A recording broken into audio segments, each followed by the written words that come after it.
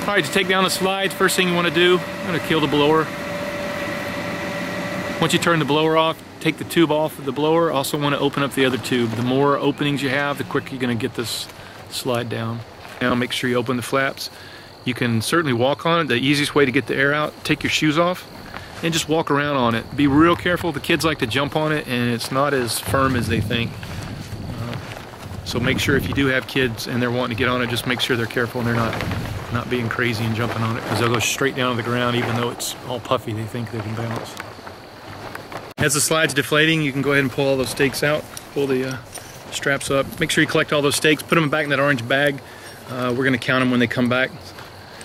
Then you're going to have, if you're by yourself, it just takes a little longer. If you got two people, get one on each end. Just fold the whole side from front to back to the center, just over to the middle. And then take the other side and fold it over as well. After you fold it, you're going to walk around on it. Make sure you get all the air out.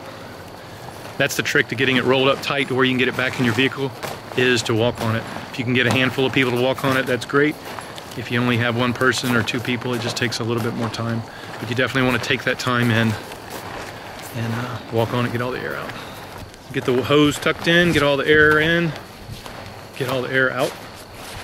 Put the two straps before you start rolling it. It's easier to get the two straps set up. So when you get done rolling, all you got to do is roll right on top of the straps.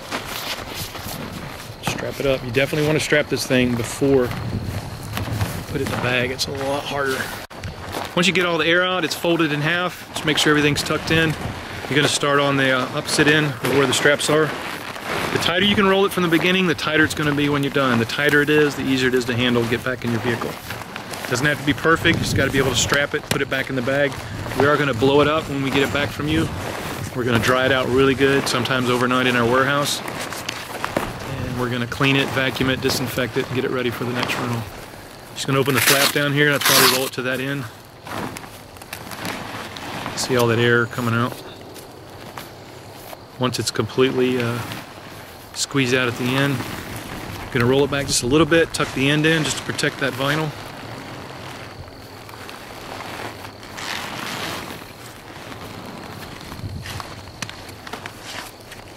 Once you get it strapped, the best way to bag it is simply to take one of the end and stand it up on end.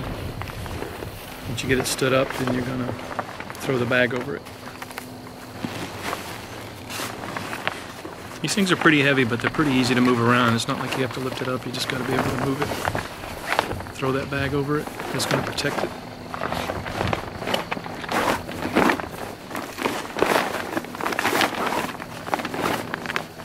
Once you get the bag on it, then you just flip it over again, and that'll allow you to close up the bag.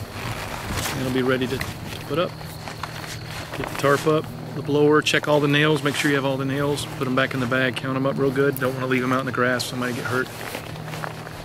And you're ready to bring it back. That's a backyard slide.